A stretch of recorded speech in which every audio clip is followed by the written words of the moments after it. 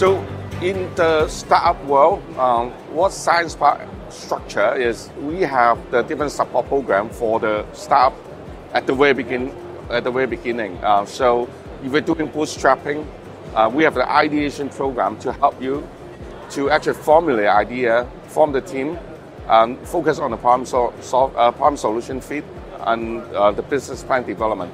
That ideation program, we have 100,000 Hong Kong dollars as a fund to help them, to support them. Right after that, we have the incubation program where it's focusing on the seed stage. What they do is actually they make the MVP work, prototype it, define their strategy, find the first customers, and prove the go-to-market strategy works. So this incubation program is about 3 years for non-biotech startup, 4 years for biotech startup. They're more on the seed stage. Then we have the acceleration program where it's more on the pre-A. It's the stage where they have the first product, they have their first customers. They need to scale fast. So the focus will be in that 2 years, we push them to expand overseas, to do more business and do fundraising. So all this ideation, incubation, and acceleration, altogether 6 years, is the program support we have.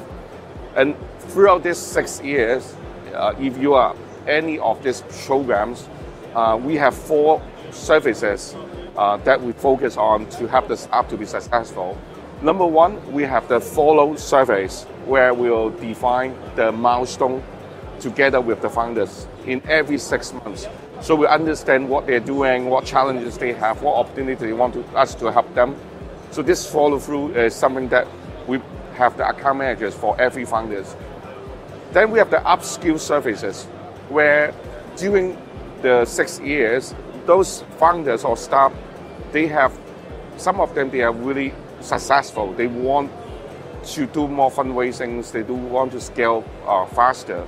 Then we have the upskill team to actually help the founders to improve their pitching skills, fundraising strategy, go-to-market, and team scaling stuff. So this is upskill. Then after upskilling, we want them to actually showcase their achievement to the world. So we bring them to the shows like the MWC, like the CES.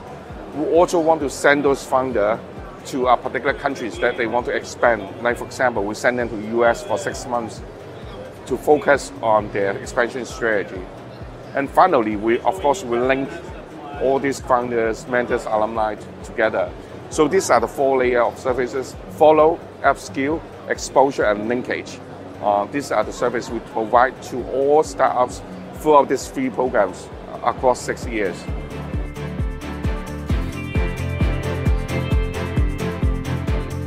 First, I start with US. So other than we sending them to CES every year, for example, we send 45 tech companies from Hong Kong to CES.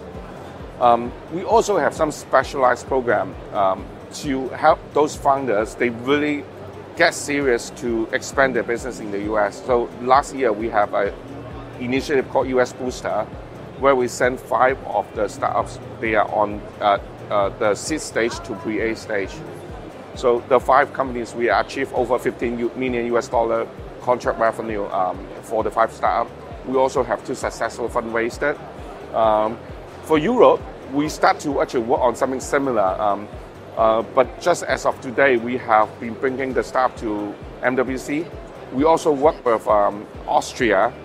So like Go Austria, we have been sending 2 winning startups. They will be spending a few months in Austria doing something similar.